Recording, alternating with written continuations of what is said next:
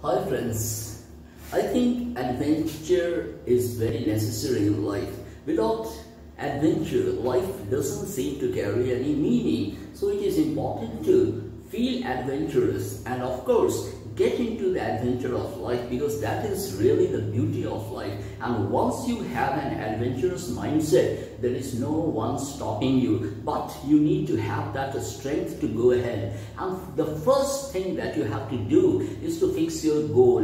And once you fix your goal, you begin to see the track to reach that goal. And once you realize the track on which you have to start your marathon through life, then you feel very happy. But then a dynamic mindset is very necessary, and this dynamic mindset can be developed. You can move here and there, you can talk to friends, you can get suggestions, but you have to be strong enough and determined, because suggestions from others is a very good thing, but you also have to be very selective about the suggestions that come to you. You have to realize which suggestion is better for you, because if you don't realize this thing, then you are stuck somewhere. So it is important to feel what you have to do, and once that moment comes into your life, you feel very happy, you feel very elated, and that's the beauty of adventure. And once you develop that kind of mindset, you feel as if you have to do something, you become restless, and this restlessness activates you, it puts you on inactive mode, and then you get going on the marathon.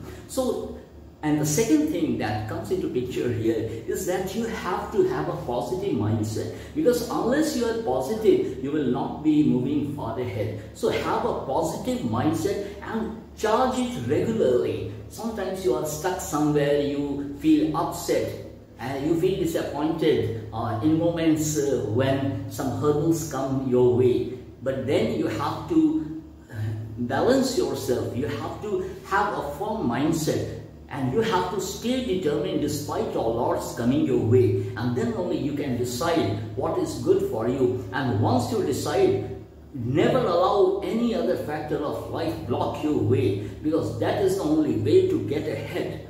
And of course, hurdles are there. Whatever we choose to do, there are possible hurdles that come our way, and some hurdles are created by ourselves also. We begin to think negatively, we begin to think of hurdles, and actually there were no hurdles as such, but our mind created those hurdles. So you have to get out of this negative frame of mind, because then only you will be able to move far ahead. So you have to stay charged with a very positive mindset, and then you have to be strongly determined that yes, you have to have a goal, and then you have to march towards that goal. And so I talked about the hurdles, but one thing that is very important, that you must have the strength, the willingness, the Josh factor, what you say, is that is very important to get ahead in life. And don't waver, because there may be alternatives coming to your mind, there may be suggestions from others, and often you think of changing your track, but never do so. Take time to think about what you want to do.